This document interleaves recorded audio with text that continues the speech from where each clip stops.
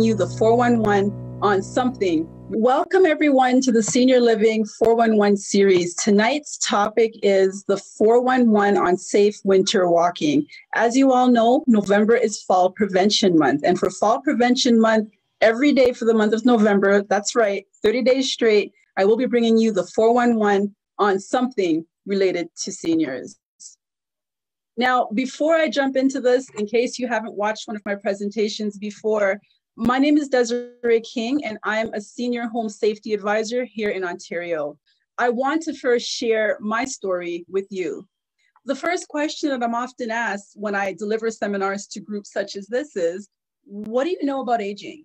Or you're so young, or why do you care? And my honest response is that it's my passion. It's funny how when you look back in life, the steps you've taken, if you're paying attention, leads you to where you are and where you're supposed to be. Now, I'm not going to date myself here, so promise me not to ask me my age. But when I was 14, I volunteered to work as a candy striper. Now, how many of you remember what a candy striper was? They worked in hospitals, they volunteered, and we wore that red and white striped outfit. Ironically enough, I was assigned to the geriatric floor, and there I delivered books to seniors, and I had some wonderful, great conversations with them. I then went on to work as a dietary aide in the geriatric ward of a hospital throughout my high school years, and since then, I've worked in or owned several senior-related businesses. Most recently, I was a realtor for the past 6 years who specialized in working with the 55-plus demographic.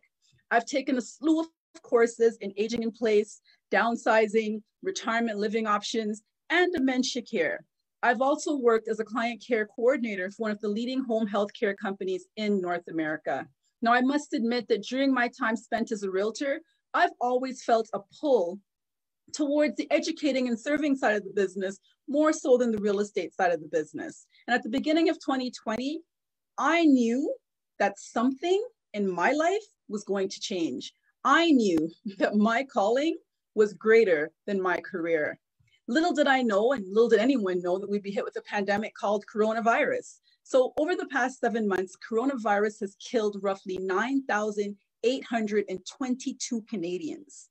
81% of those deaths are linked to long-term care homes. Now, health officials have cited the need for rigorous visitor and resident care protocols and precautions in these facilities, but the solution is also in our hand. We, as a people, as the future elderly population of this country, have to make some decisions as well. I firmly believe that we as Canadians need to change our way of thinking and method of caring for the elderly. One possible solution is that we honor the wishes of our elderly members of society and allow them to stay in their home by doing what places like Scotland has done and pour money into home modifications and home health care as opposed to hospital funding. Over the past 2 months, as I sat at home listening to watching the numbers of deaths occur with our seniors, I realized that I wanted to do more than I was already doing. I realized that being a realtor did not align with my desire to have a greater impact on the lives of seniors. The ancient Greek physician Hippocrates once said, "Drastic times call for drastic measures."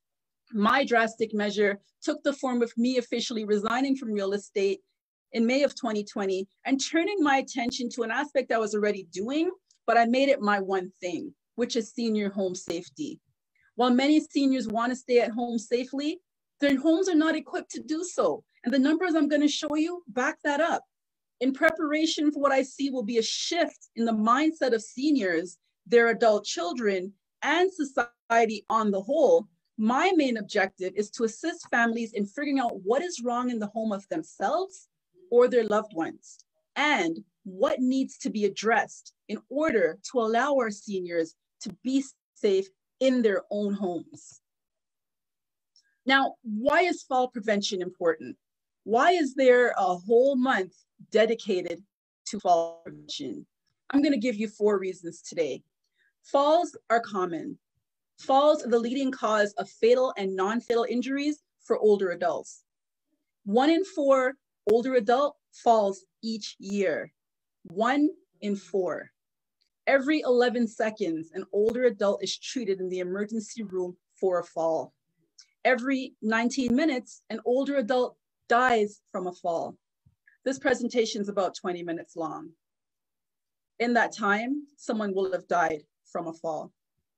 Falls can also cause serious injuries. Falls result in injuries such as hip fractures, broken bones, and head injuries. In fact, more than 2.8 million older adults are treated in emergency departments annually because of a fall, resulting in over 800,000 hospitalizations. Falls are also costly. The average cost for a fall-related injury is over $30,000. We are fortunate to be here in Canada where we do have healthcare, but think about the effect of this in places just south of us where they don't have that. Falls, with or without injury, carry a heavy burden on the quality of life. And after a fall, many older adults, they develop a fear of falling, and as a result, limit their activities and social engagements. Fear of falling can result in further physical decline, depression, social isolation, and feelings of helplessness. And lastly, falls impact caregivers too. Research has shown that after a care recipient's first fall, caregivers report a significant increase in caregiver burden, fear of falling, and depression. Research has also shown that the toll on the family caregiver's health appears to increase over time. If you can prevent a fall, whether it is you as the caregiver or the person you are caring for, you can save time, stress, and money.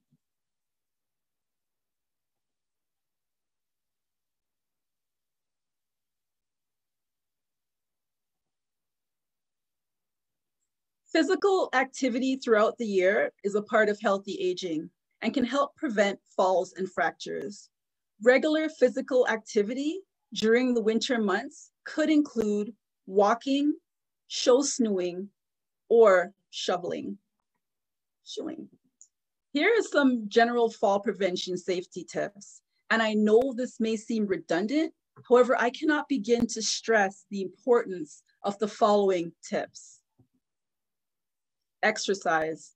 Regular exercise is so important. Exercise improves your strength, flexibility, and balance. Reviewing your medications. Medications should be reviewed regularly by your doctor or your pharmacist, and that's both prescription and non-prescription medication. Vision assessments. Annual eye exams and updating of your prescription as needed. Get your regular eye exam. Taking care and time to study your environment can also be very helpful. And most importantly, watch your step. Now, what can you do to stay safe in the winter? Here are some tips.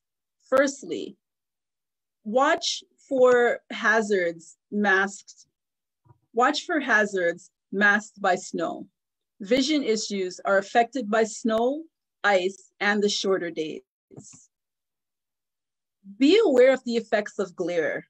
Snow makes the sun much more damaging to eyes and the skin, acting as a reflector and magnifier for UV rays that could otherwise be absorbed by the ground.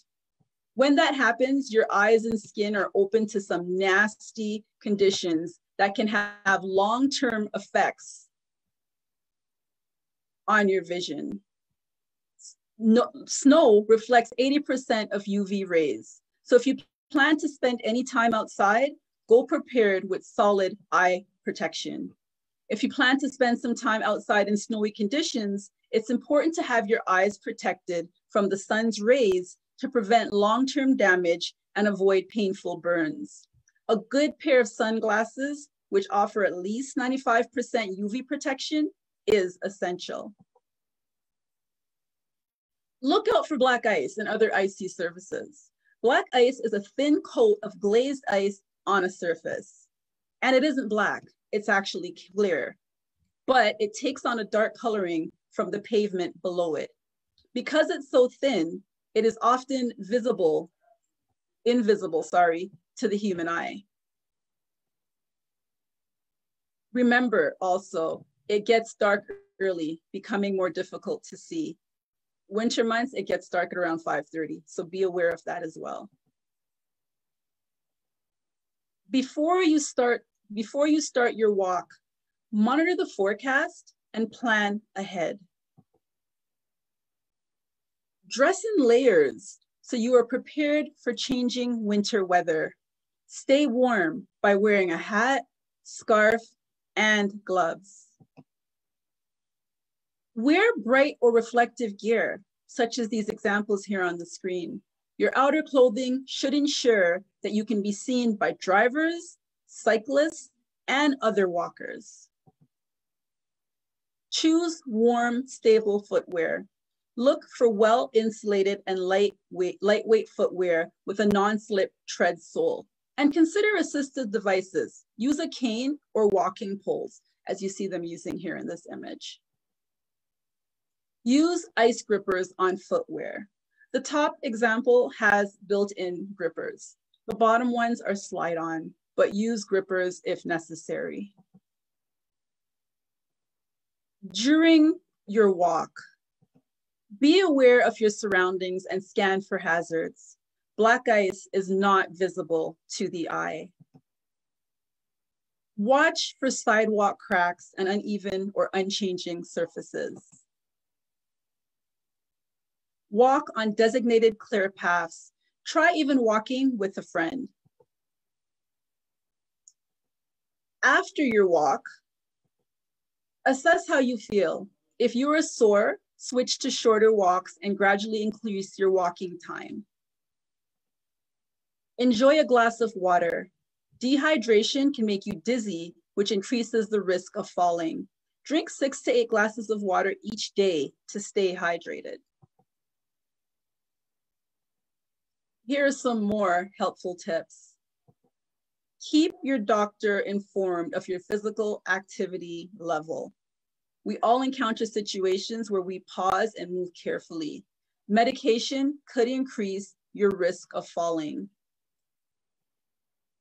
If you find yourself walking on ice, move slowly, keep your knees loose, and shorten your strides. Wet leaves, rain, and snowdrifts can be as risky as ice.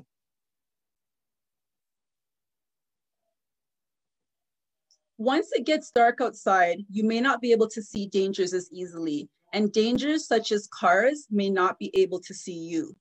So again, I'm stressing, reflective clothing at night helps drivers to see you. Take extra care when stepping off the last step. The last step is a common place for a fall. Use the handrail when available for extra support. What your walk does for you. Walking improves your mental, social, and physical health, balance, posture, and muscle strength. It reduces the risk of heart disease, developing high blood pressure, diabetes. It also improves bone health and reduces the risk of fractures from falls. Enjoy your winter walking, but be safe. This resource was developed by the Southwest Ontario Fall Prevention Network and the Fall Prevention Community of Practice. Know what resources are available to you. For a list of some resources that may be helpful to you, please send me an email to Desiree@seniorliving411.com. Helping yourself, a spouse, or an aging parent to avoid falls goes a long, long way towards preserving health and independence. On Tuesday, we discussed the 411 on what to do if you fall. However, what do you do if you witness a fall? Stay calm. Keep the person calm as well. Instruct him or her to lie still. Check for injuries. Only try to get the person up if it can be done safely. And please do not try to lift the person up. This is the first step you should take. Join me tomorrow, Thursday, November the 12th, as we discuss 5 more steps on the 411 on what to do if you witness a fall. thank you for joining us. And remember that all discussions can be found on the Senior Living 411 Incorporated channel on YouTube or on the Senior Living 411 podcast.